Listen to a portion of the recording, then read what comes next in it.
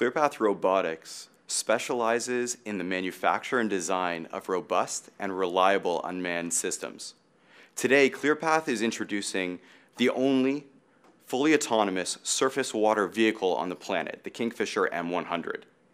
A vehicle that will radically change the $10.9 billion environmental monitoring industry by reducing the cost of water surveys by up to 80%, increasing survey accuracy, eliminating human risks, and delivering faster results.